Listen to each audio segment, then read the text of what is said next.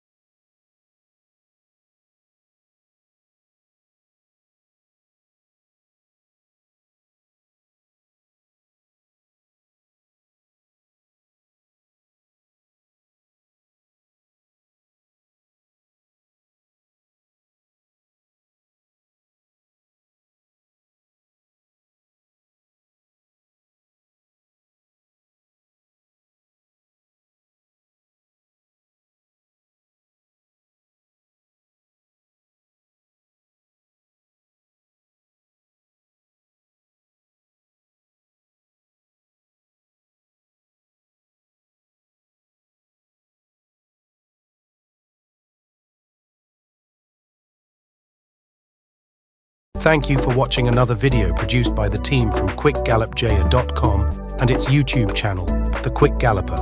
Please stay on the channel for other enlightening videos on those involved in local horse racing. Please like, subscribe, and press the notification bell.